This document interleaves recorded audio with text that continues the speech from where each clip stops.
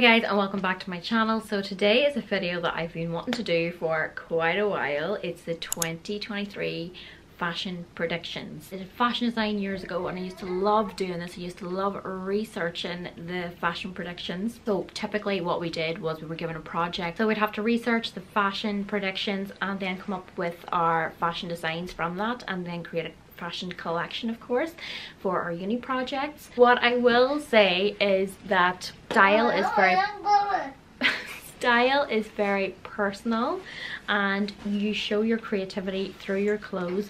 And don't ever think you're not fashionable by not following a trend. There's a lot of trends out there I don't follow and I don't like, they're just not me.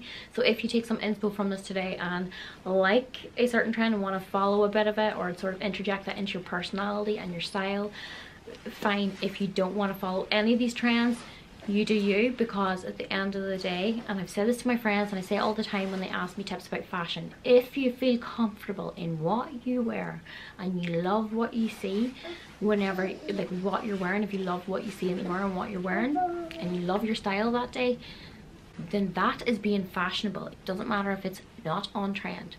If you feel comfortable in that and that is giving you your vibes for the day, that's what you go for. I know even me, my personality has evolved and changed over the years. That's why I say fashion is very much related to your personality. Like whenever I was younger to becoming a mummy, my fashion has changed slightly. Now I do like to follow trends as well, and I like to interject them and play about with them, but I also know that I will not wear anything unless I like it and I feel comfortable in it. The first trend that I'm predicting for 2023, and I absolutely love this, I saw little bits of it last year towards the end of the year and I've already invested into myself, is a maxi skirt. I love this trend, probably because the mini micro skirts, I'm a little bit afraid of too much of my leg on show. I am short and I do know like a good bit of leg out does give me length, but a maxi skirt equally gives me a lot of length to my legs and makes me appear taller than what I am. So I'm very excited about that trend. So it will come in the form of like there was towards the end of 2023 a lot of people wearing like denim maxi skirts, so that will continue. So it'll be like tailored kind of maxi skirts, not flared. We're going more for like the straight length tailored maxi skirts. I've got a pinstripe one which I love, and then you could think about sort of wearing that kind of more with basics or like oversized jackets, kind of make this, because this is very much like a 90s vibe, 90s/Y2K vibe, because I remember the last time I wore a maxi skirt was whenever I was 12, and that I think was in 2001. That's kind of where this is coming from. Another trend is going to be relaxed denim, double denim as well. That's going to be another one. So in relaxed denim, you're going away from skinnies. Skinnies are out. They are out the door, and I'm so glad, because I just am not a fan of skinnies. But on the other side, they're very relaxed this year, so they became slightly like wide leg and low rise, which I do not like low rise, but that seems to be continuing. But they're literally so relaxed, it's nearly like wearing joggers, because it's all about the functionality of like feeling relaxed and comfortable in what you wear. It's not about having like tight restricted jeans. So your denim this year is going to be very relaxed. So what I would personally do is, if they're very relaxed jeans you want to balance it out. I always think about balancing, so wear something more, you know, tight and sort of structured up top with your loose baggy jeans. Another big one, which is a weird one, I don't know if I've seen this before in summer, but your spring summer 2023 is metallics and sequins. I don't remember sequins being a thing in summer, in a summer trend, but that apparently is the new trend, is having your metallics, which if you kept your metallic trousers, which were a big thing pre-Christmas there, and don't throw out your sequins yet, don't go selling those. I sold my metallic trousers and I shouldn't have, because now they are staying into the summer. Maybe even metallic accessories will be really nice. I do have a pair of gold boots and I do love them with all black, but because we're coming into summer, I would say you're going to possibly mix some of the metallicness with some color, but you're going to have to be very careful, because it can become and look very tacky very quickly. Otherwise, in Northern Ireland, I don't know if metallics and sequins is going to work on an everyday basis, but I'm assuming these metallics are partially supposed to be worn on an everyday basis. Now I can imagine over in Costa del Sol with the sun shining, it's going to look really nice. You're going to have the gold and the metallics just glistening and the sequins, and like, yeah, I can imagine that's going to look really nice in the sun, glistening in the sun. But over here in the rain and the wet during the day, I'm going to probably look like I'm going out for 2 p.m. drinks at the pub. That's what you're going to see. It's been all over the catwalks, so it's everywhere and it is not going away. Okay, let's get into colors, because I always feel like everyone wants to know what's the color for the season. So the colors are actually quite neutral for a change in summer. Last year was lots and lots of brights. Now the big bright color that I'm seeing from all the research that I've done online for 2023 and on the catwalks, it seems to be cobalt blue.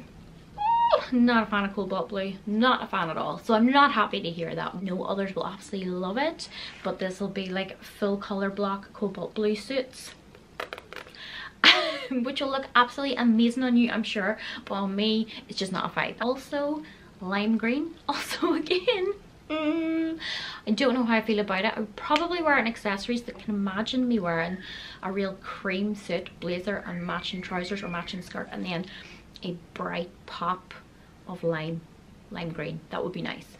Also, another little color that was big the last couple of years, and it's still here this year, it's just in a different shade. So last year was hot pink, this year it's more like a candy floss pink, so it's sort of more of a muted pink. And the way I would wear that is, rather than an accessories, this is one that would suit the neutral girls, because it is a very mild color and a subtle color. Candy floss pink, like think of like a satin dress in a candy floss pink, and then your pop of color with either your cobalt blue or with your lime green would be amazing if you want to like mix your colors that way. I think that would look really nice. And that is the color predictions that they have had for 2023. A trend that I am loving, because I just love the whole ethos of it, the sustainability factor. The trend is elevated basics. Whenever I did research years ago for my upcoming projects, you look at what's happening across the board, what's happening around the world, and it's things politically, economically, different factors like that that will encourage what the fashion trends will be.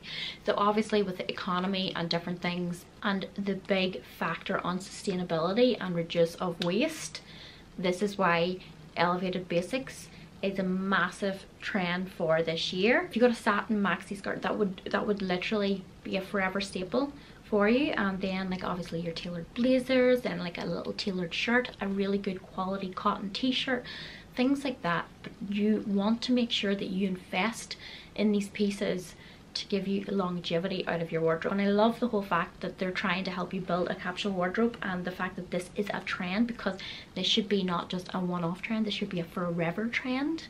It has become, in the last year in my life, I have become more of that staple girl trying to create a capsule wardrobe, because I did too much of the clicking into trends and then having nothing to wear them with. Whereas lately I've tried to build up this capsule wardrobe, so I have plenty of outfits to keep me going for days without having to buy anything new. And actually on January I am on like a let's not buy anything this month, trying my best. I'll see how I get on. And trend that is not an elevated basic, that is not going to be for me sustainable, motocross.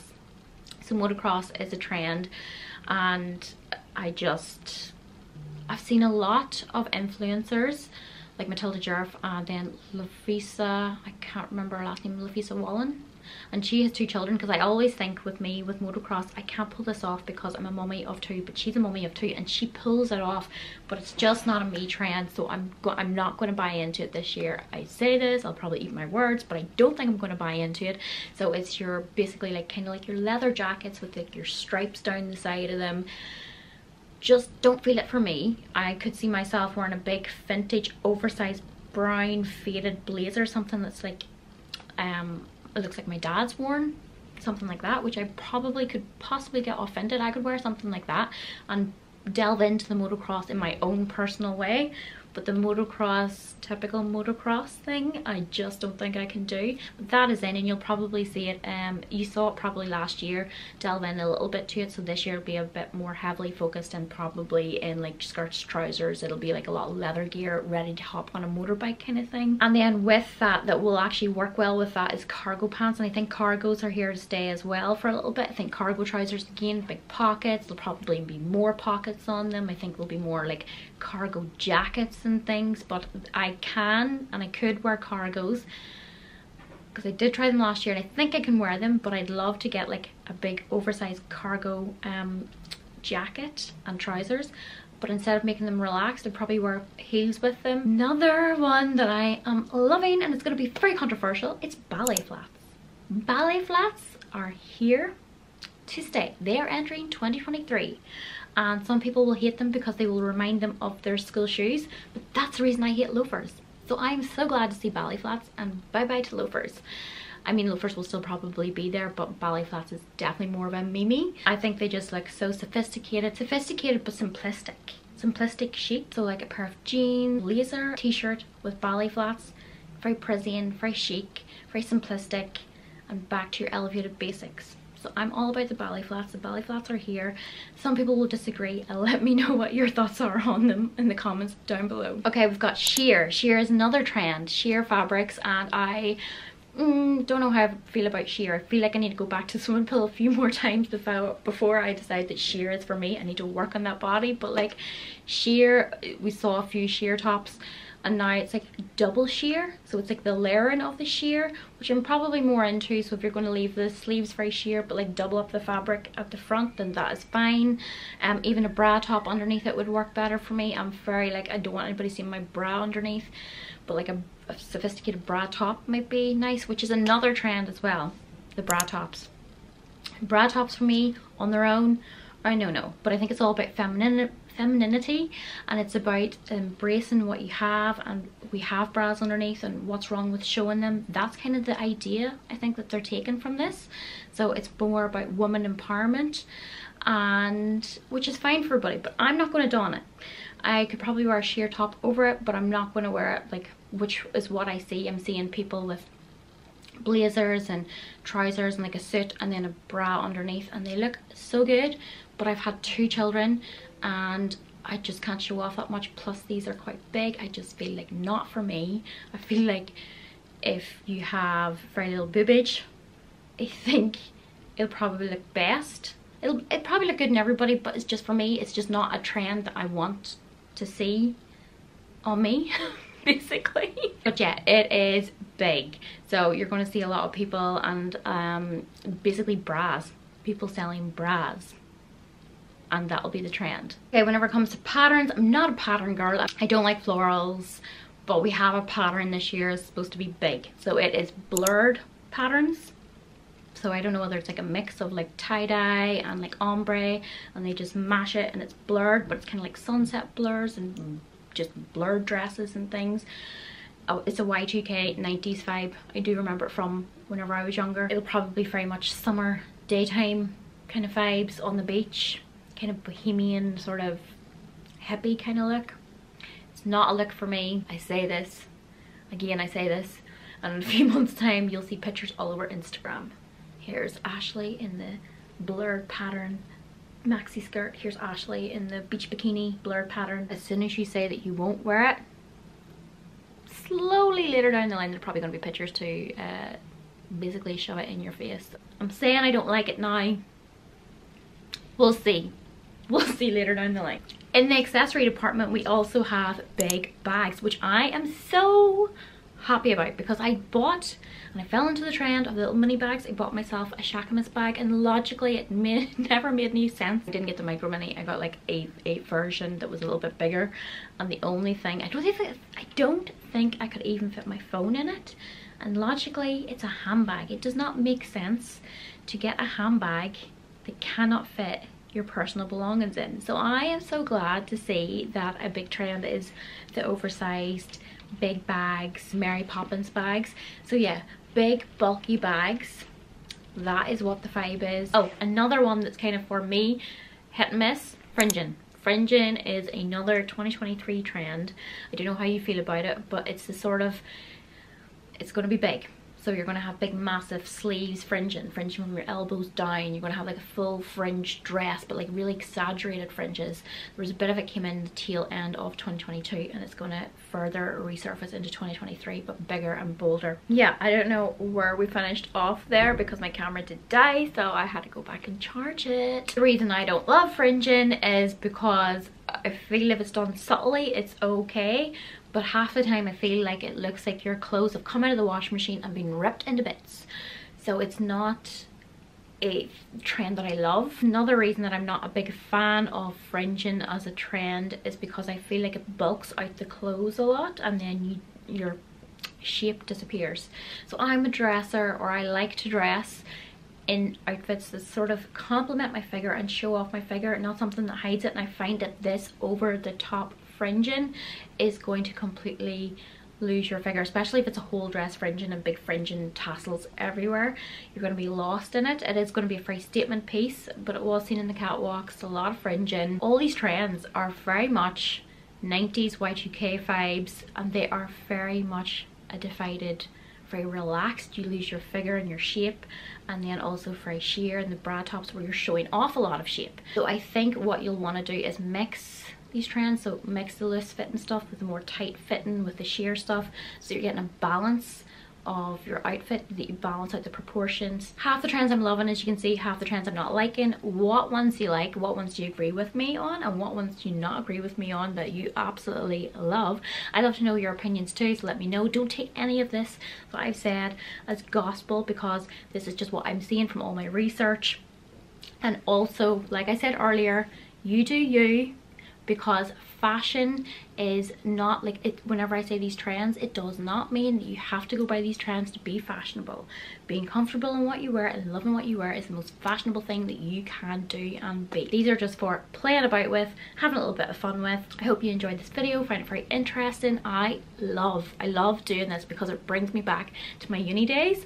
So if there is anything, like I said, you agree with me on, let me know, or don't agree, or if there's any other fashion trends you don't think I've mentioned, let me know in the comment section down below, and I'll see you later. Bye.